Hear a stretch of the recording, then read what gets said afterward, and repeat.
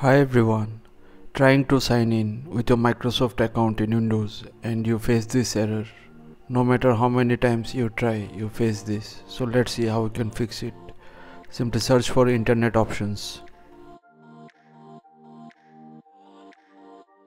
Go to the connection tab. From here, click on LAN settings and uncheck the proxy server settings. Save the change and restart your computer and see whether if this fixes the issue or not. In the next method, simply go to Windows settings.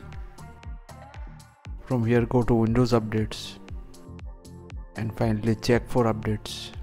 If there are any pending Windows updates, simply download and install them. So once you install them, simply restart your computer for the changes to take effect. So after restart, go to Windows settings, go to accounts, click on sign in, and now you can easily sign in with your Microsoft account without any errors.